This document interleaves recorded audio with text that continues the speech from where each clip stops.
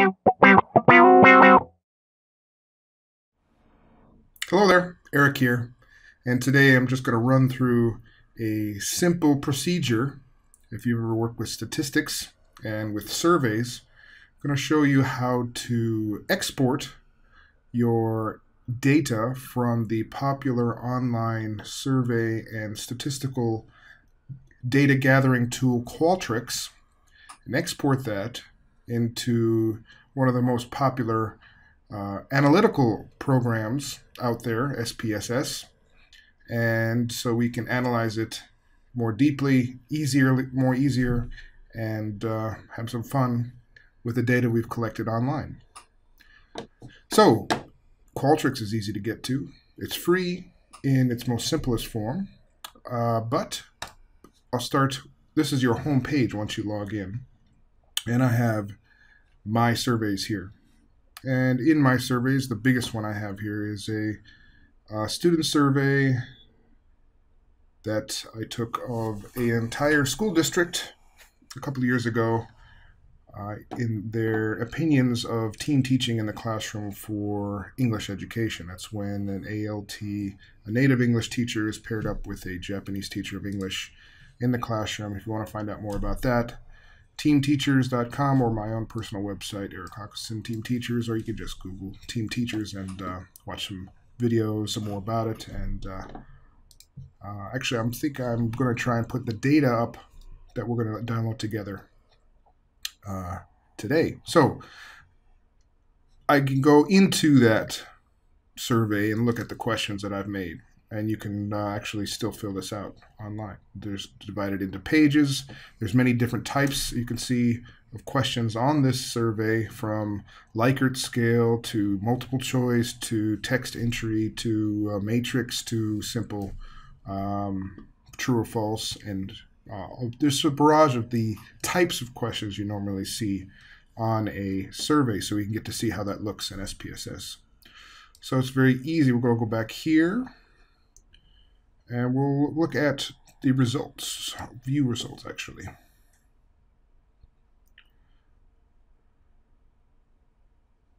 Download data. So we can look at all the results from this particular thing, and it shows us the data here. This is actually the data that is going to export for us into SPSS. And it has some information not even in the questionnaire itself, and I'll show you that as it gets ported out into SPSS. Okay, so let's go download that data. You want to go all questions.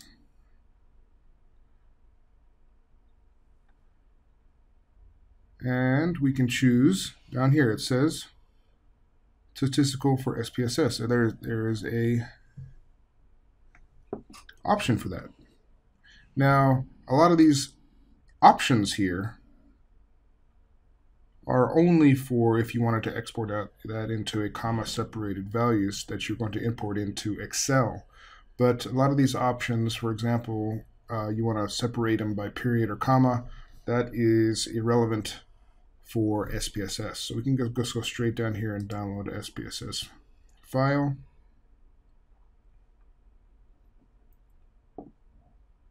It's going to start putting that together for us here. It's doesn't take long, puts it together, and then it automatically downloads it. So then you can show that in the folder. It's in a zipped file, and I'm just going to unzip that into its own folder.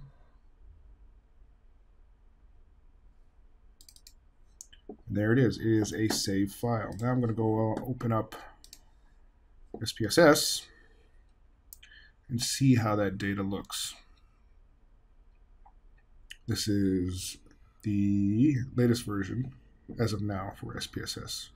Don't want to open up anything that I've opened up already. I'm just going to go, as you would normally have it open, and go to File, Open, Data. Now I'm going to search for that download that I just got.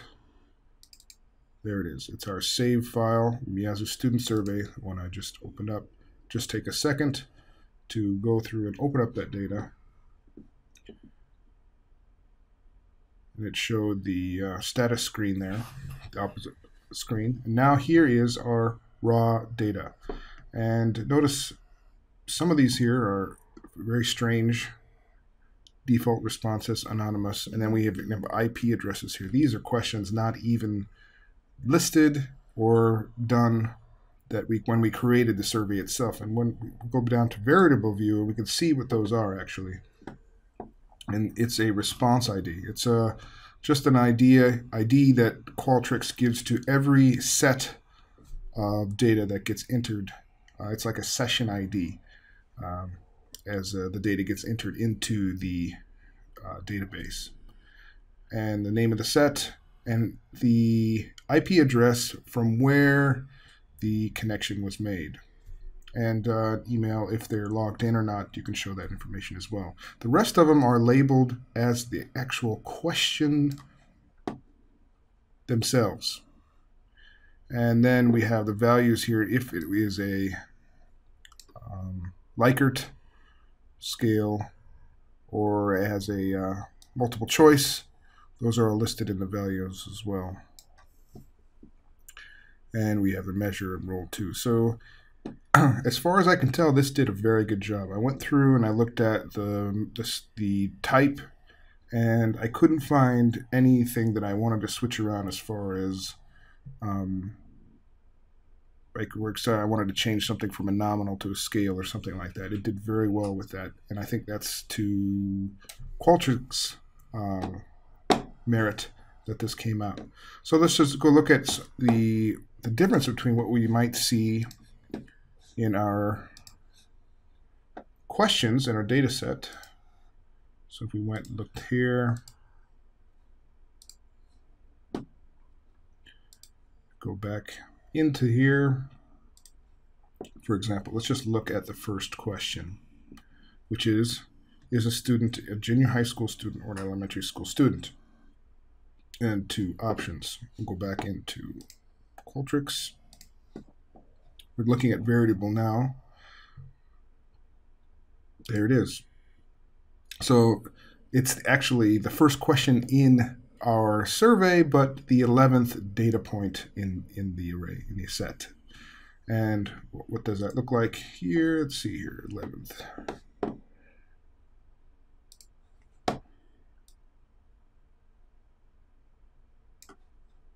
There we go. Elementary school students. So that's listed, of course, as the option there. Let's look at a different type of question. Let's go find a Likert scale. Okay, here's our first Likert. So please answer the following question about your school and learning environment. This is for junior high school students. So actually these are forked questions. These are based upon so for example, if only junior high school students would be answering this question. And then it's also reflected in the data in Qualtrics as well. So we have a different array between strongly agree and strongly disagree as far as what they think about their learning environments. And that's Q5 listed here. Let's go back into Q5. Now you notice some of these are just periods. They're blank. That's because they're not junior high school students. They are elementary school students, so therefore that data is not there. And that goes, and now Q5 has actually had 4 points to it, right? It was a sort of a matrix. It was the same Likert scale in 4 different questions. So we have 1, 2, 3, 4. So even the naming conventions were pretty good, coming from Qualtrics to SPSS. And let's look at one more, and then we'll call it on this demonstration here. Let's look at one question towards the end. There's a page, so let's see here. Let's look at a sort of a coded question then. So Q7. A. What activities do you do most during team teaching lessons? This is asking students if their normal teacher, their homeroom teacher, their English teacher is accompanied by a native speaker of English in a team teaching lesson, 2 teachers in the classroom, what activities are you doing the most? Okay, so let's go find that in our SPSS. And that was 7A.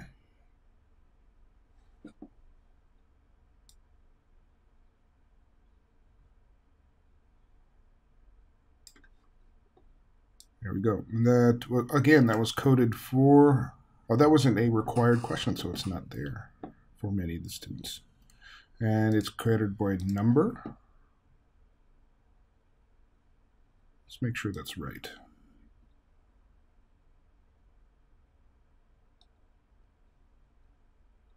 No, I was looking probably at the wrong place. There it is, 7A, 1, 2, 3. Let's go back to variable to make sure what's going on with that. 7.